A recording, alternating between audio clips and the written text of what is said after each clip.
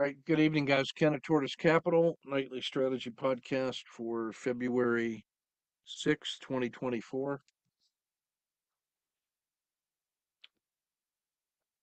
Uh, Jay, I need you to start using the campfire chat room as the way to ask questions, because that way everybody that's in the chat room can see that and they may be able to give you information, answers, and it'll alert them to some ideas instead of me being your information broker. So I sent you the invite to Campfire, so let's start using that as the primary means of communication. So this comes from one of our long-term students. I've got him building a course on how to do this one. This is a intraday system on the Aussie US dollar pair. It's intraday only. It's 28 days of trading with a breakout strategy. It averages about 1 1/3 trades per day with no overnight risk. It has a winning ratio of 5.3 to 1 in terms of winning days versus losing days. And the SQN greater than 2, it's actually, if you look at the total number of trades and um, take the square root, you get a system quality number on 28 trades of 3.6. If you normalize that to 100, the thing is cruising around 6.7. Very strong signal to noise ratio. Annualized R pretty good. Expectancy of 0.9. The average wins are 1.33, average losses minus 1.5. So it's essentially a 5 to 1 coin flip that pays 8 to 9, meaning slightly less than a 1 to 1 payoff, but you're getting an extraordinary winning rate based on probabilities. So that's pretty good stuff. Another research project and this comes out of the annual research weekend stuff that Luke provided to us. So if you haven't subscribed to that workshop or become a student of that one, you're missing some pretty good stuff. This is one that came up in a coaching session with Griffin Cooper and I. And what I asked him to do was do a visual study of the following trading rules. And I told him that you're really going to like it when you do. So um, if you go back to like October 2022, so that's about 18 months. And I said, I wanted him to compare the RL30, that's the moving regression line 30, and the SMA 30. And so what I wanted him to do was highlight in green all the conditions where the RL30 slope is positive and the RL30 is faster or higher than the SMA 30. So if you think about that, the the RL30 is this black line, right? So after a harsh winter, what you note is the RL30, let's say if we just start from here, the RL30 dips much deeper and steeper than the SMA 30. So if we just take this segment here, this is where it reversed, and then it went up to here in a very smooth and orderly fashion, peaked right about here, and then started to get a negative right about there. And then it went down to here where it bottomed out. So in the time that the RL30 went from here to here to here, the SMA 30, which is also based on a 30 period moving average, that's the middle of the river, moves like this. So it doesn't go as steep down and it doesn't go as steeply up, and it is smoother at the turning points. So that is a slower moving average. Notice that the RL30 turns before the SMA 30, and so it crosses at interesting moments. And it crossed here before the SMA 30 rolled over. So it is already given you, this is kind of the upward excessive gains. And then this is the lower excessive gains. So we marked off 4 different color codes, right? So in green, it's really bullish market condition and it's okay to take longs.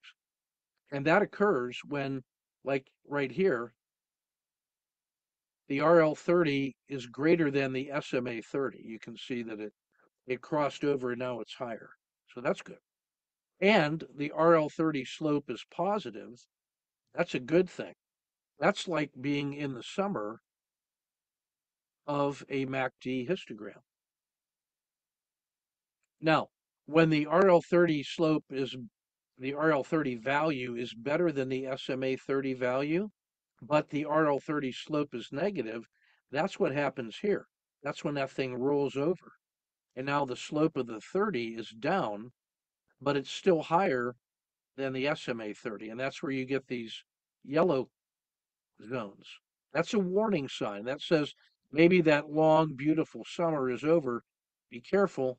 Take Make sure your stop is in play. It's not an exit, but make sure that your stop is where you want it. So don't add new positions.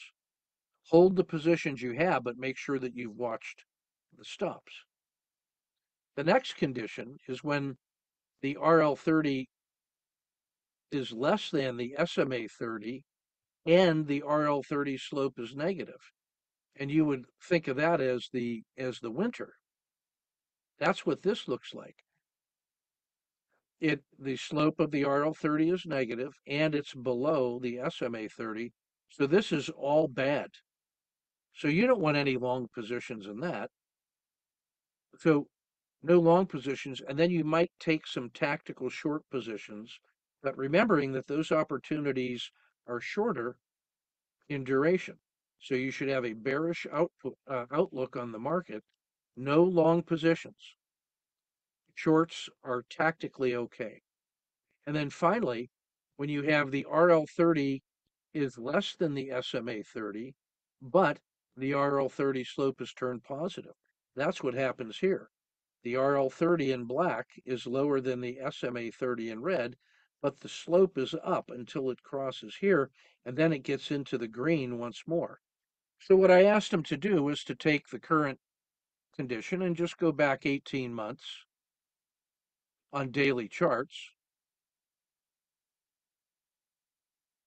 and color code each day in the market and see what you get. And what I want you to notice is that the green categories with a little bit of yellow caution catches all of the big moves, every single one of them.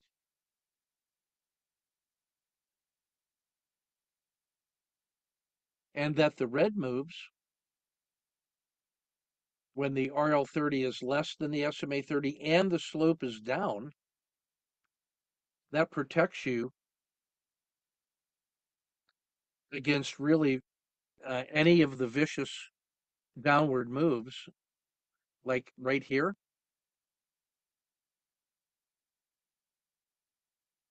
You avoid all of the danger and you get all of the gains with those 4 simple rules. Ladies and gentlemen, on the SPY, that is a really good market classification system. And it's based on statistics and math.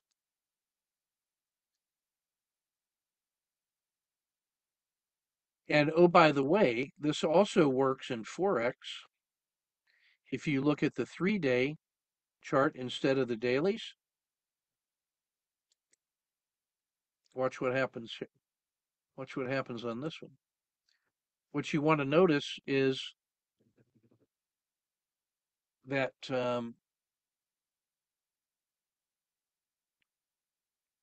you want to follow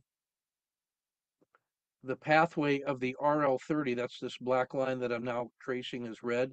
When that slope is when that rolls over, you better be paying attention because what happens next is all of this. Here's where it crosses the SMA 30. So that's the 30 crossing the 30. Now things get really bad. And now this is where it starts to get a little better. There's opportunities tactically, and then it rejects, and so it's terrible. And then it's possible, possible, it's terrible, and it loves it. Now, that's on a 3-day bar on the Aussie US dollar. That's a tradable system. Long-term forex glacier type moves. Now, this is one where after an extreme winter, you get where it crosses the Bollinger Band mean, you get all of the summer, and then this is where it warns you about heading into the fall. Now what I want you to notice is this rollover period here protects you against all of that painful selling. And this little strategy, now when I add the RL10 in as a early warning, look what we have here. We have a 1, 2, 3 entry getting ready to start, and you have the slope of the 10 starting to roll up. And so this could end up being an SSC style, but also a Kata 2 in the long-term forex posture. So this is where the Aussie US dollar could be getting ready to make a 5-cent move from 0.65 to 0.7. That's a really good move. And we've already seen one leg up, a smaller leg down, and this could be the turning point of the next one. So those of you that are trading the Aussie dollar ought to be paying attention to that. So this is a gentle introduction to the 3-day, 9-day. This also works on the 9-day.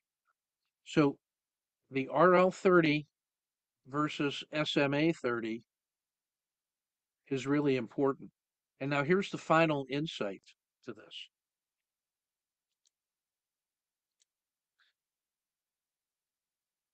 The RL30, uh, when it rolls over, when you see that thing, look how orderly that move is. That also is the demarcation for the owl entry after a long and strong move, and the RL30 cannot make any new headways and it starts to roll over. The last thing that happens in the owl is the RL30 rolls over. So if you just take a look at when the RL30 rolls over, you have a conservative yet very timely alert to different market conditions getting ready to happen. You get this and this and this. And these were actually, these little turning points right here were actually tactically tradable. There just wasn't any follow through. But meanwhile, the primary trend down was tradable in each one of those legs. And now you get the mother of all moves right here. And then if you are watching that, your early alert is when the RL30 rolls over. Your next alert is when the RL30 fast crosses the SMA 30 slow, and now you're really getting that favorable condition to the upside that's in the green. So this orange zone is a warning that says right here, you should be ready for that long move down to be over. And you could actually start getting that entry around here instead of here. So you get paid a premium by being alert to early warnings of changing market conditions. That is a multi-million dollar idea. That's all I'm going to say about that.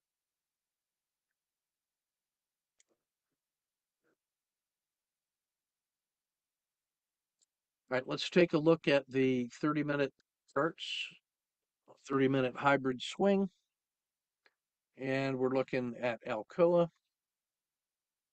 30 minutes.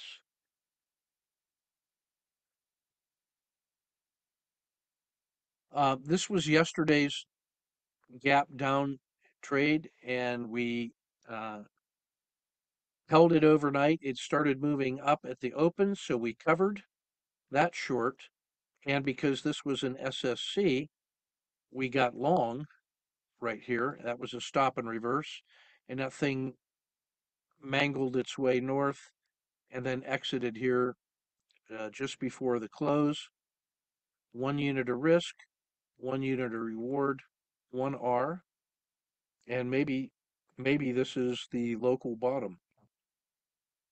So now we can start tracking these different price levels where the RL10 and the Dragon are changing. And those become the price levels on the way up. You've heard me say that 1,000 times in the foundations course, and I'm going to keep saying it as long as it's true. AI, this one is a gap reversal, right? So this was yesterday's nothing.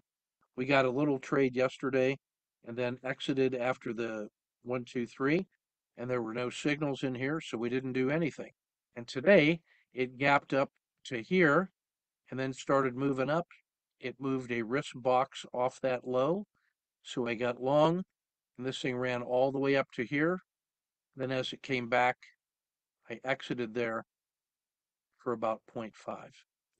It sold off all the way to here and then resumed back through the VWAP. So I got long again here after it crossed the VWAP right there.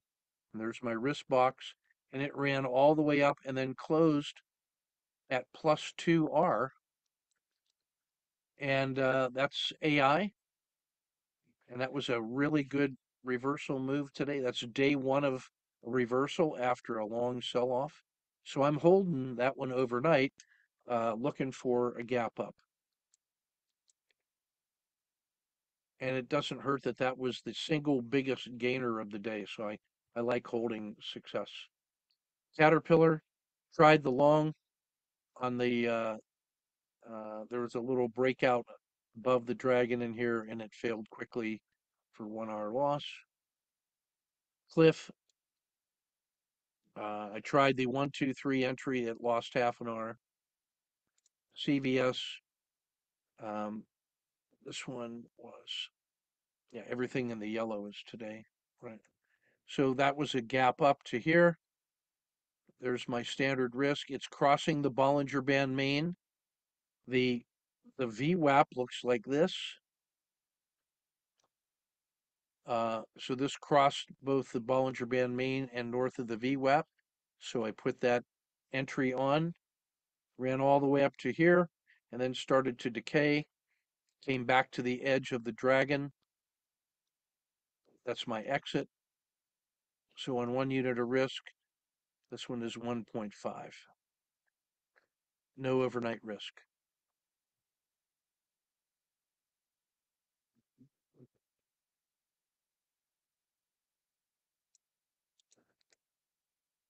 DIA, tried the 1, 2, 3 entry, scratch.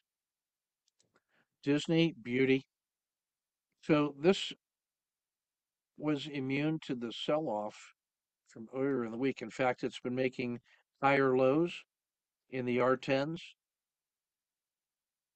It's north of the Bollinger Band main.